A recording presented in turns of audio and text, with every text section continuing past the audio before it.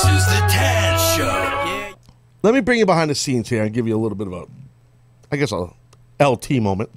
Boys and girls, it's time to gather around the learning tree with your kind and caring teacher, Taz. He's so mean all the time. He's always so angry. He yells at everyone. Why? He's sharing his one-of-a-kind insider perspective of professional wrestling, from inside the ring to broadcasting major events. It's all about me. It's me. Me. Be on your best behavior and make sure to ask lots of questions. Stop it. Shut up. Everybody just shut up. It's the Learning Tree with Taz.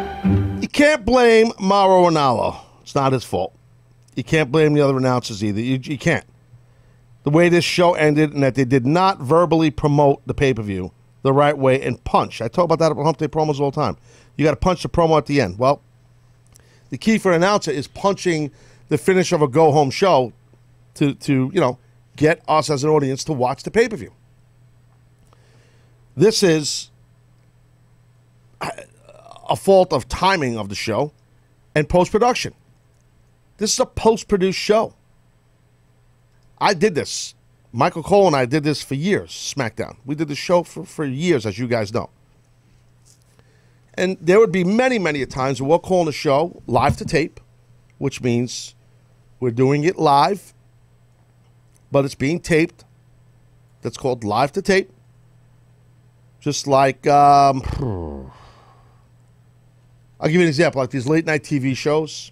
I don't know, like Jimmy Fallon, Jimmy Gimmick, Schneebitz Fernum, all these shows, they're live to tape. They're not live. They're live to tape.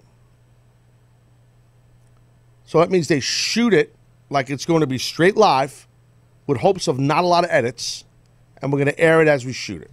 You can confirm with Video Brian if I'm correct on that, and I believe that's the proper... No, yeah, you're saying it's not broadcast as it's being... Is this Video Brian talking to you? Me. I don't care what you think. I want to know. He said yes, it is. Okay, so please, are you in the TV business? No, well, sort of. Are you in the TV business? I have a camera in front of me. I know you do. Not now. Before you would not. Stop it. You have a monitor and a camera. I know now you're in the TV business. But do you have experience besides the past month? No. I do. Video Brian does too. That's why I want to hear him, not you. I don't care what you say. I don't mean that negatively. Okay. Dude, I'm telling you.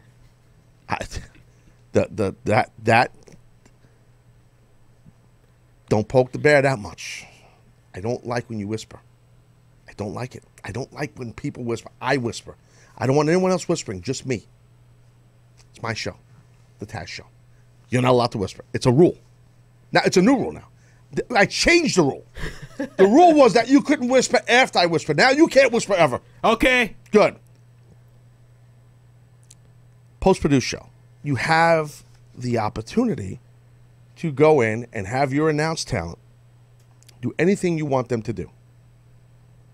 What's the most important thing about the go-home show to a pay-per-view? Punching the pay-per-view.